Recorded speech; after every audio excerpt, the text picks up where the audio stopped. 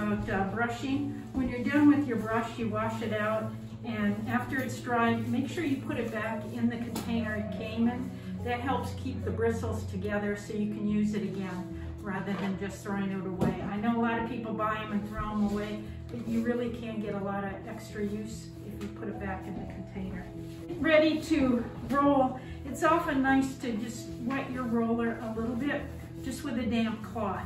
That'll help the paint to adhere to it for the first one because it's a dry roller. So you have a bag from shopping, maybe you bought a sweater or something, put it in your tray that you're going to use. That way when it's time to clean up, you'll be able to fold all the old paint together and just toss it, okay? We'll need to check our paint. And if I get ready, since I'm doing a wall, I'm kind of short. Rather than using a ladder, I have an extension. But I like this one because if I'm doing ceilings or something, it extends and I can get much higher easier. But sometimes when I'm low down, I don't want to have a lot of extra, so I can close it up, okay?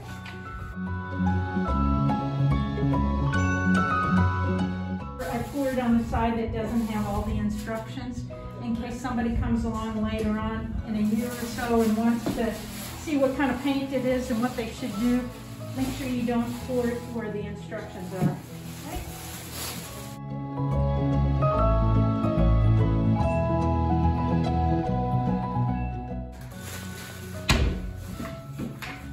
Okay, I'm going to get my roller started. I wanted to make sure that I get enough paint on it. So you get it in the paint and then you roll some of it off so you don't have big globs.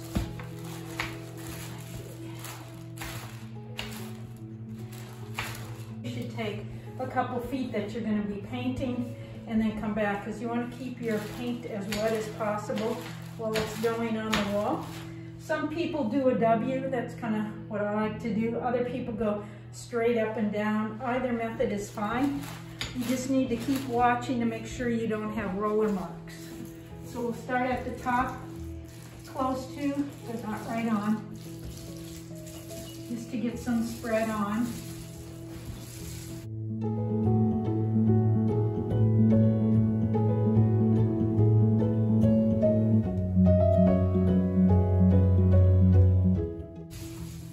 You don't want to go real fast because paint always splatters all over the place, so try not to go too fast.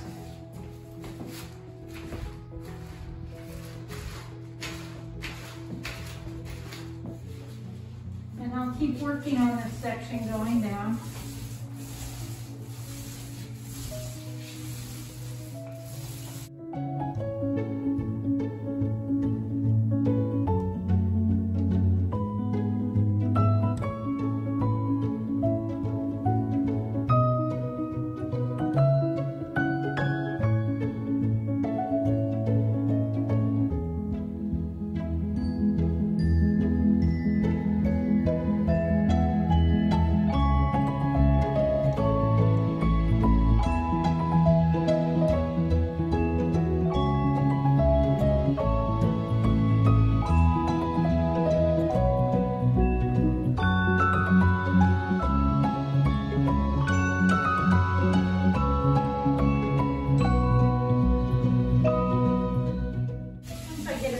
Done, I like to take the roller and go all the way up and all the way down, making sure I don't have roller marks. And then I'm going to start on another section. So we don't have to go all the way up to the ceiling. We have about a 4-inch cut-in, which makes it wonderful when you're painting.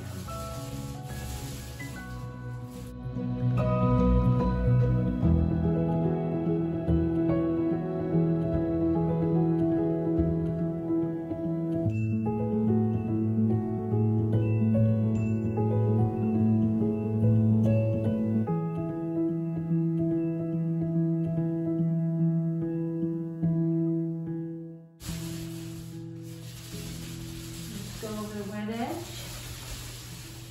And keep those roller marks from showing.